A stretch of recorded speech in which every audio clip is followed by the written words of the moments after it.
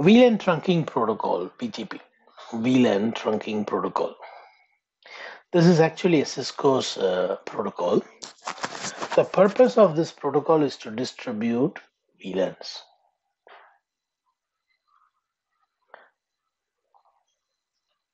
Distribute VLANs to all switches that are in same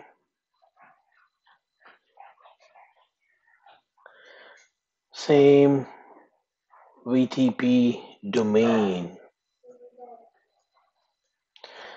That are in same VTP domain via trunk link. Simple. VTP distributes VLAN via trunk link. To whom? To all the switches that are in same VTP domain. So that you and I need not to go to every single switch creating VLANs. See, create on one switch, all switches gets VLAN configured. See how easy it is to configure VLAN on all switches. Just you need to spend time with only one switch. All the other switches will be configured with the VLANs. And if you want to delete a particular VLAN, again you need to delete from any one of the switch, it gets deleted everywhere. So we are not going to jump to every switch deleting the VLAN. Even the name that you give for a VLAN will be replicated. So if you want to modify the VLAN by changing the name, you do it on one switch, any one switch. You need not to go to the same switch where you created, not necessary. You go to any one switch and change the name for VLAN.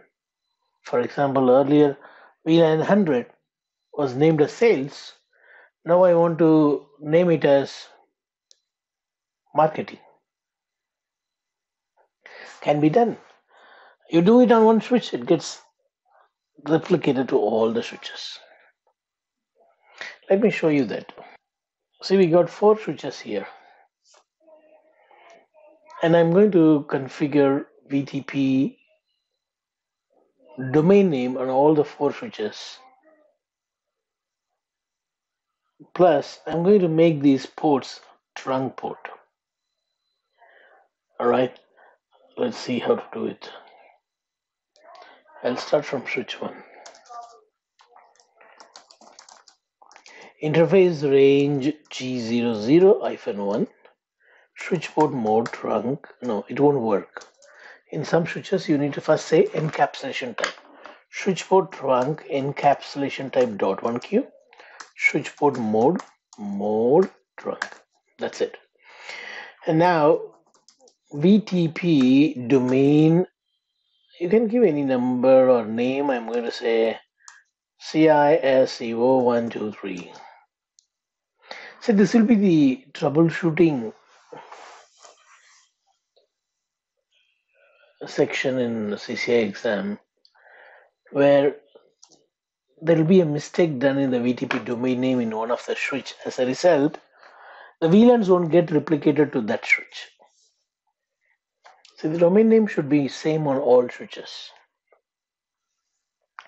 Let us verify this. Before that, I want to name the switch. Host name switch 1. Show VTP status. That's the only command most of the time I will use to troubleshoot VTP. Show VTP status. You can see here the domain name is 123 Cisco. So Cisco 123. So we have given the domain name as Cisco 123. The version that it is running is version 1. Version 1, it's okay, but for more security, you need to go version 2. So let me change the version. VTP version 2. Right, let's verify now. Show VTP status. You can see now VTP version 2. Earlier it was version 1. Most of the switches will have version 2 as default. Only old switches will have version 1. That's why I switched to version 1. Version 2 is more secured, stronger encryption and so on. That's why and also it supports token ring, but who uses token ring? Version 2 supports token ring. But my question is, who is using token ring? That's not necessary point, but that is what the difference between version 1 and version 2. Version 2 supports strong encryption, and it supports token ring, which is not available in version 1. Version 1 also have got MD5 message digest, but strong encryption is available. See, here also in version 1 you have MD5, but when you enable authentication, VTP authentication, you'll have strong encryption in version 2, which is not available in version 1. Now, next is I would like to configure the similar thing on switch 2. Enable config T interface range G00-1 switch port trunk encapsulation .1q switch port mode trunk, and then host name switch 2. Next is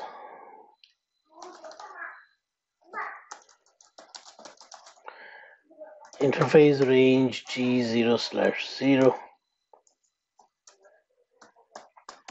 switch port trunk encapsulation .1q switch port mode trunk, host name switch 3. VTP domain Cisco 123.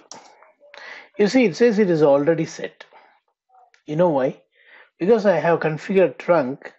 Switch 1 said I am having VTP domain name Cisco 123. I'm giving it to you. So Cisco, this is also Cisco switch 3. So switch 3 says, okay, I'll also join that same domain.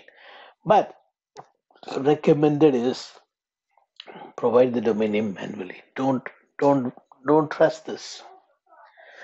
Domain name you should provide manually. Anyway, switch 2, I have not configured the domain name, but I expect the name to be already there. Show VTP domain, show VTP status. You see the domain name is already there. But again, I'm telling you, if you see it is okay, but don't assume. So it is better to configure if you don't see. Either you verify like this, what I did, or you configure. Now, switch 4 will not have a domain name. Will it have? Yeah, it will have. Because I configured trunk on this side, it might have negotiated trunk, and VTP domain name should have gone there. See, show VTP status. See, it is already there. I have not even given host name on this. I just entered into the switch. The domain name is already there.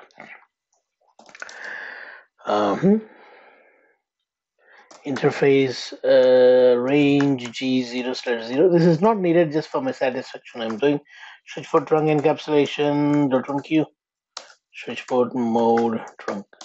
Why I'm saying no, this is not necessary, because it's already trunking. By default, the mode will be in auto. We learned in CCNA, right? By default, all the interface will be in auto mode. When you configure trunk on switch 2 and switch 3, switch 4 should have become trunk already. Anyone have any question on this? Auto negotiation. So now let's give host name. Done. See, these are the two things which are necessary for you to have VTP this. Distributes VLANs to all switches that are in same VTP domain via trunk. But remember, I have not configured version 2 on other switches. So let me put it on for switch 4 VTP. You must match the version, okay? VTP version is 2. It's already there. Even that got replicated, you see.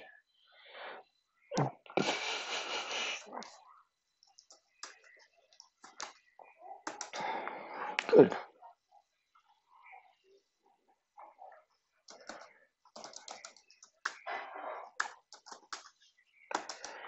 Okay, already there. We configured on one switch, even that got replicated. When we go to version 3, it will be different, abnormal.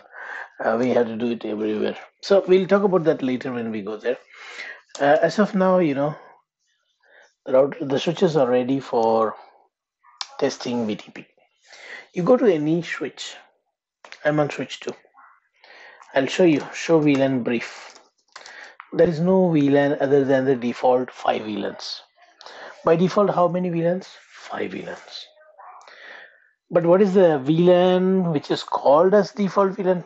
VLAN 1. So show VTP status again. You will see the number of existing VLAN is 5. Whenever I do some changes to the VLAN database, this revision number will get incremented. Right? And this revision number will get incremented. Let us now configure some VLANs. VLAN 10, 20, 30, 40, 50, 60. How many VLANs I created? 6. Earlier, how many VLANs? By default, 5. Boom. So I should see 11. Show VTP status. Look at this, 11. And the revision number got incremented by 1. Why, Even though I configured 6 VLAN, it was a single time process.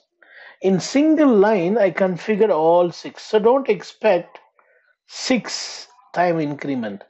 It is not for every VLAN a revision number is going to increment. It is not like that. It is every time you disturb the database, VLAN database. When I put these VLANs, the database gets disturbed once. So earlier it was 1, now it is 2. Now because this revision number is 2, it will go and impact all others because others have got lower revision number. Now if we go to switch 4 and check, you will see those VLANs here. Show VLAN brief. You see all those VLANs have come here. And show VTP status here. Look at this. Same revision number 2. If you compare this message digest, even that will match. You see, it's matching with switch 2. All right, now let's go to the other 2 switches and check. Switch 1. Earlier it was 5 VLANs, now it is 11 VLANs. And also we'll check it on switch 3. Show VLAN brief. 11 VLANs. So VTP is VLAN replication protocol. It replicates VLAN over the trunk ports. That's why it is called as VTP, VLAN trunking protocol. Only on the trunk link, multiple VLANs are going to be distributed. If you don't have trunking between these 2 switches or between these switches, no replication. Right? Now, you all know that I created VLANs on switch 2. I can modify or delete the VLAN anywhere. Let me do it on switch 3. On switch 3, I'm going to say VLAN 60 name production. Now the revision number will increment to 3. Earlier, see, I changed to production. Earlier it was 2, show VTP status now. You see the revision number incremented to 3 because I modified the name. So this switch with a higher revision number will now impact the other switches because they all have 2. Now go to switch 1 and check revision number is 3 now, which means the name is now distributed even here. Show VLAN brief. You see the production has come even in switch 1. Let us verify on the other switches. Switch 4, revision number 3, show VLAN brief production. So what I'm coming to show here is every time you do some changes to the database, the revision number will get incremented, and that will impact the other switches.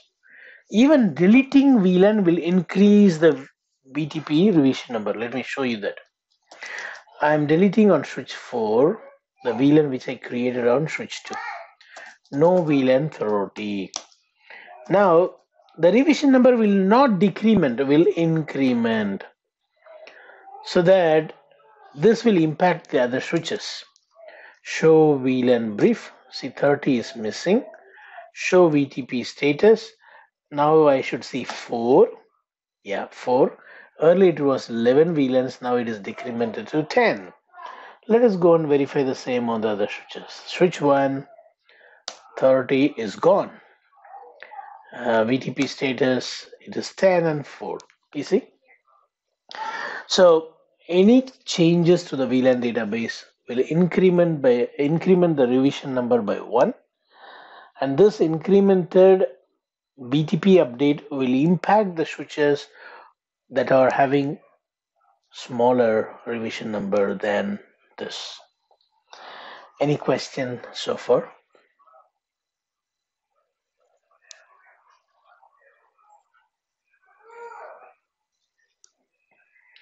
If no questions, we have 3 different modes in VTP. Server mode, which is default, you can see here, and then the client mode and the transparent mode. Not only that, we also have VTP version 3, which has got something to learn, meaning in VTP version 3 you can have a hidden password, highly secured secret passwords, plus you can make VTP to replicate the MST configuration from one switch to other switches. If you don't have version 3 VTP, MST configuration that you do on one switch need to be manually configured on every switch. Right? Not only that, if you have VTP version 2, you cannot have private VLAN. But when we have version 3, you can have private VLAN. We'll talk about those things in coming class.